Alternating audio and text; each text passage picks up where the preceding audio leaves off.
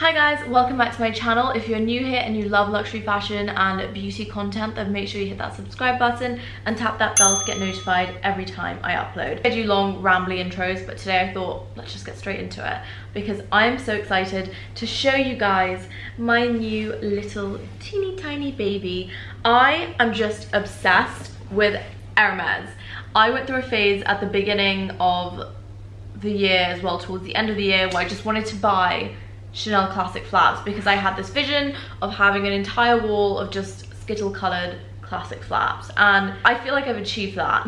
I haven't shown you guys all of the bags that I have because there are a lot that I've been collecting over the years, but the classic flaps that I bought recently, you guys already know, they're in an array of colors. I went first for the classics, which I didn't have, and then I started buying the more crazy colors. This is not a Chanel video, but I will go into more detail about like my Chanel collection and just collecting Chanel in another video. So we're just gonna go through the box, and this I did say in my last video, once I got my SA at Hermes locked down, I'd be buying more Hermes bags, and you guys know I keep my promises.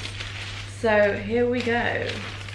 This is, oh my god, I don't know why I'm so shocked every time I see this bag, but it really is so cute. Like, it's tiny. If you haven't already guessed, it is an Hermes Birkin 25, and the color, I'll let you guys guess before I show, is, oh my god, a taupe. E2.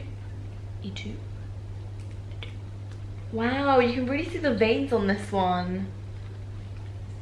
How beautiful is this color? It's like in between a brown and a gray, and it's just so beautiful. It's like a mocha gray, mocha brown, and this is in Togo leather. Comes complete with a care kit and the raincoat. Say this in all my videos: if you live in a colder climate country, or in a country where rain is prone to happen often, keep the raincoat in your bag. I live in a desert, therefore it's not really necessary for me to keep it in my bag, but if I do travel out of the country, I will always take the raincoat. How stunning. I cannot deal with how small this is. Like, I do have 25s, but every time I see a new one, it's just like, you're so mini. You guys would probably remember from my first 25 unboxing that I also got a Togo leather 25 black Hermes Birkin, which is right here. They are the exact same bag, but I don't know if you guys can see, the shape of this one is looking a lot nicer than this one. This one has been used, like I use her, but I don't like babying bags. Like, I just don't think that's something we should do. I mean, yes, these are expensive bags, but if you're gonna baby a bag, you shouldn't be buying the bag. Like, I don't mean that in an offensive way, but like, bags are meant to be worn, they're meant to be used, they're not meant to be like treasured.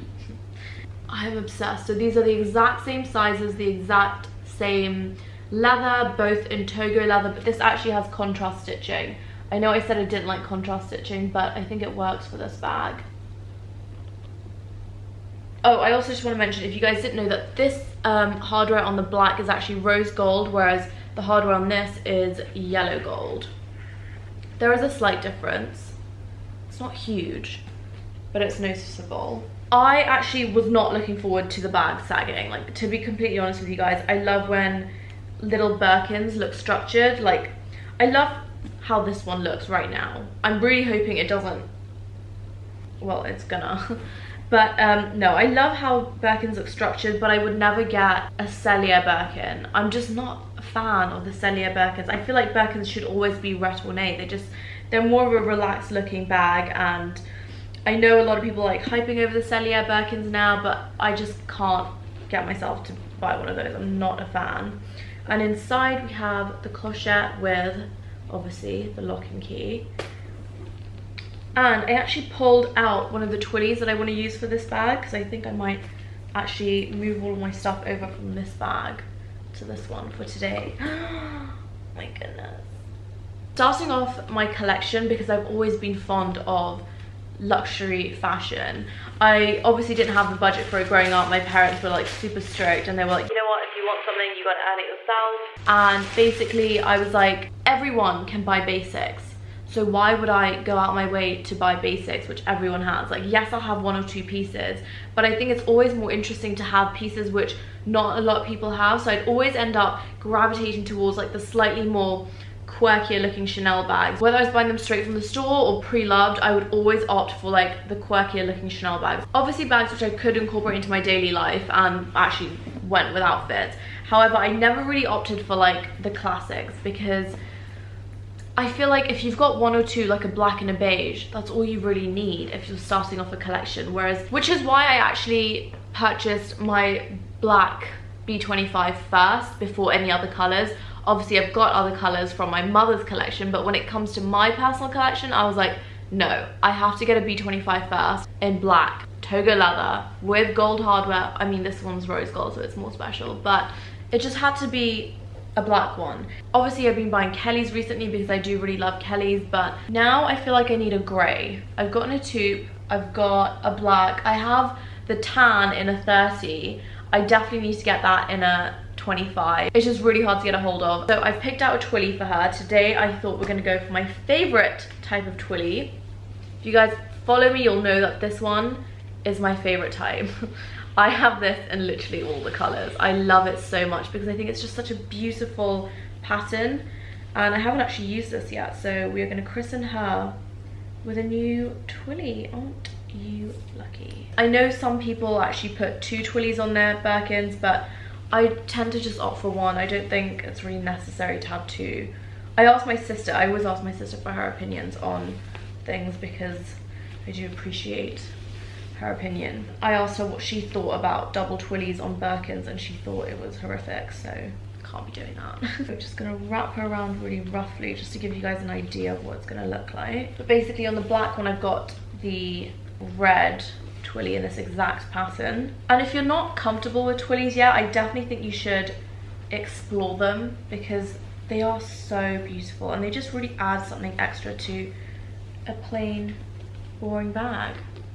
Okay, obviously that doesn't look great, but you get the gist. It's cute. Maybe I'll opt for like a brighter color, like the orange. I do have the orange. We have the red, exact same one on the black Birkin. And then I tried to wrap the orange on my B30, which I don't think it really works. Unless I've tied it wrong, it's a bit short for this bag. And I feel like the orange against this taupe would be stunning. Such a vibe. But so far, you're so cute. I'm loving this bag, and I've mentioned this in my previous like Kelly videos. Hermes no longer do the serial code on the straps now. Are these called straps? They're now on the inside of the bag. So if you look inside your bag, the code will be literally there. You can see inside it's completely brand new. Has a zip pocket at the back. Honestly, if you're looking to buy your first Hermes bag, I would definitely recommend getting the Birkin in Togo leather first.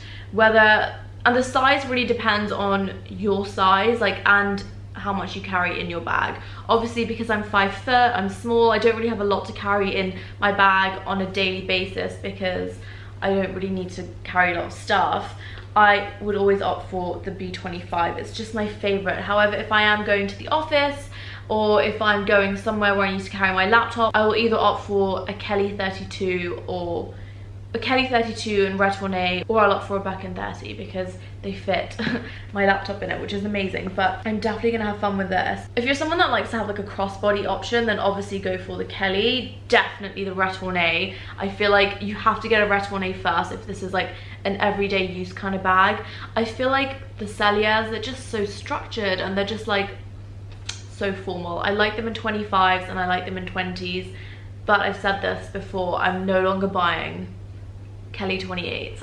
In Cellier, I just don't think it's me. So I've actually just tied this properly onto the Birkin. I just want to show you guys before I ended the video, and I forgot to do the christening of the bag, so we're going to do that together. We do this in every video. We take off the stickers. It has to be done. Completely forgot to do this in this one, but it's It's okay, we're doing it now. There we go. I am so excited to use her today. In fact, you know what? Let's not end this video here. Oh my goodness, we forgot about your feet. We forgot about your little feet. Okay, feet done. Now let's transfer whatever I'm using from this Birkin to this Birkin. So of course, I just have a bunch of receipts. Okay, credit card, ID, sunglasses. These are my favorite new Dior ones. Well, they're not new really, but a lot of people ask me which sunglasses they are because I've worn them in a lot of my recent posts. I will link them down below. More receipts. Cash. Lots of cash. I don't actually have a wallet. I'm not good with wallets, but the good thing about a Birkin is that they have this back pocket which you can shove things into. And I say this with a lot of my Birkins. I did it again. I gave myself evil eye and I put lipstick on my bag. I don't really like using this front pocket because sometimes when the bag, like you're using the bag, you can like see the outline and like it just causes like this indentation and I don't like that. So I don't really often use that. I've got car keys, headphones. I haven't progressed to the AirPods yet, but I'm thinking about it. More money. Ooh, I have this teeny tiny little perfume. This was actually part of a gift set that an air stewardess gave to me on a flight once, and if you're still watching my videos and you're still here and you see this video, I still use the gift that you gave me and I just cherish it, and every time I see it I think about you and the conversation that we had, and I think you are so sweet and such a strong woman, and I really appreciate you actually saying hi and obviously the gift. It was really sweet of you. You know, sometimes in life you just come across some really amazing people, and like a lot of the time I just talk about how much I hate social media and people. You know, sometimes you get really amazing people that come up to you and are really sweet, and like I think it's been the one benefit of me being on this platform is that I've actually met a lot of really amazing people. And I mean, obviously there are some awful people in this world, but that's just a given. Some of you weren't raised right. It's just really heartwarming to like talk to you guys because I don't realize how many of you that I really help, and until you message me saying that I help you in some sort of way, well, I don't really feel like these videos, you know, are that great. But if you guys find some sort of escapism and these videos bring you like some sort of happiness, then I really appreciate it. Obviously I just sit here and do stupid unboxing videos, but for some of you guys it's more than that, and I really appreciate you guys a lot, honestly, a lot. So thank you for that. Thank you guys so much for watching this video. I hope you enjoyed it. Make sure you tap that bell to get notified every time I upload, as well as that subscribe button, and I will see you guys in my next video.